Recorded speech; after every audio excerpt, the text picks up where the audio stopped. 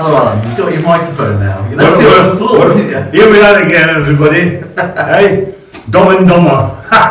Indeed. But hey, just a minute. Let me put my microphone down just for a wee minute. Here, I'll hold it. Here, John. Yeah, hold it. Look after I've got it. Yeah. How does that look on a Monday morning? Unbeaten. And the only team in the league to be unbeaten.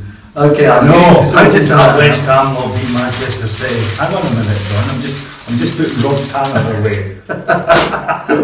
Right, what are you on about? Go on. Well, let's talk about Stoke, because obviously going 2 goals down again, similar to Aston Villa, even though Claudio Ranieri had offered pizza for a clean sheet. So that didn't quite work out. I think he's going to have to offer an awful lot more than that. Well, yeah, but looking at the goals, I mean, the first goal, the guy's walked through the defenders, hasn't he, really?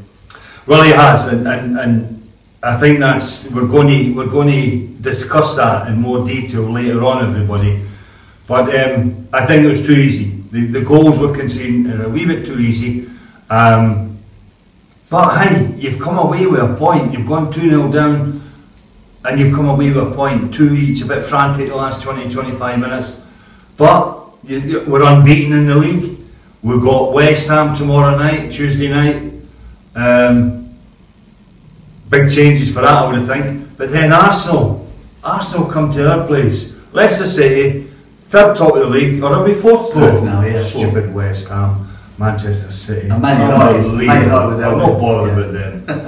But you know, we are where we are. Not being in the top 5 the whole of the season, unbeaten. We've got the same number of goals, I think, as most other teams up there. But it's the goals against column. Yeah, that's the worry. Well, that's the worry for Claudio Ranieri as well. Obviously, he's tried to, you know, enthuse them into defending better by offering pizza and stuff like that. But he's got work to do there, hasn't he? John, you don't seriously believe that he's going to take them for a pizza? Well, I don't know. I mean, that was come just on, for goodness sake. You're a civilian talking there. Talk professionally, man. Sorry. A bit of nice rhetoric to go with the week, and it was quite amusing at the time. And you kind of wanted it to work. But what do they need to do? Do they need to go back to the 3 centre backs? What do they need to do? Well, I think, John, we're going to discuss that a wee bit later on. This first bit's really to sort of rejoice and maybe have a wee chat about the West Ham game. No, Stoke. Stoke? Yeah. Phil told me it's Stoke only, not West Ham, everybody. That's what I understood it to be as well. I know he's Stoke. I think you're losing your mind again. Me? Yeah. Anyway, Stoke away, 2 each. We're still up there. Confidence is still sky high. The support was great.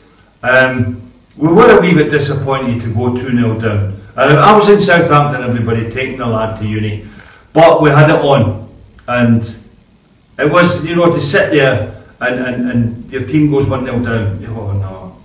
But then you go 2-0 down, and you're thinking, well, is this going to be the one? Is this the one that's going to, you know, in the first defeat of the season? Is it going to happen? But no. We don't give up because we've got goals. We have got goals. We have got attacking options that are as good as any, for me, any team in the Premiership.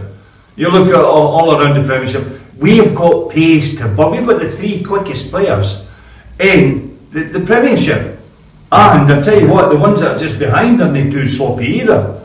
But we've got goals. We've got options up front. We've got good players up front. We need to stop looking them at the back. Yeah, and obviously the system he's playing at the moment, to an extent, was obviously kicked in big time second half. Vardy with that excellent second goal and the penalty. We're going to talk a bit more about Danny Drinkwater as well, aren't we, later on? But you know, Mahrez taking a good penalty too. Yeah, I'm surprised he put it in the same side, to be honest with you. You know, that's the same side as he put his last one in, and the goalkeeper ought to have done his homework and maybe taken a chance and, you know, gone to that side where Raheem put his last penalty. But in it went, with a plum, as they say. And then Jamie outstrips them all, and a lovely side foot finish, by the way. Lovely. Jamie Vardy worked on his right side, and it's that open your body up, play it with the instep, beautiful.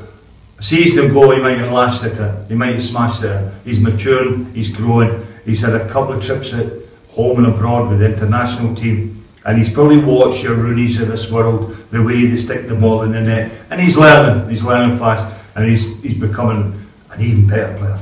But away from home, a point, you'd always take a point anyway. But you kind of wondered if we were going to do another Aston Villa, how would we get a winner? But I'd be satisfied with a point from that. Well, absolutely. Away from home, a point is great, no matter where you go. You set up to win the game.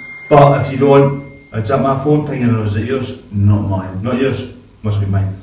Anyway, it'll be Gordon's tracking again, won't we? Wait for Scotland. Anyway, no. I'm only kidding, John. You believe that, don't you? Yeah. No, but yeah, the whole team, the whole ethic, everything that's going on at the club now is just so positive. And we have something to hold on to as well, John. We are unbeaten. We are the only unbeaten team in the Premiership on merit. You know, it's not a fluke. It's not luck or anything like that. If any bit of luck's come in, we've made it. We've made our own luck.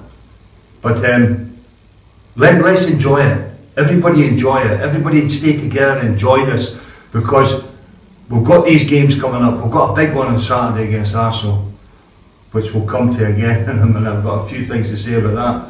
But enjoy it. It's great. It's lovely to watch your team. It's lovely to watch your supporters getting so much joy out of their team again, John. You know, that they've maybe not had for too long a time. Yeah, good time to be a Leicester fan. More of the games to come later on.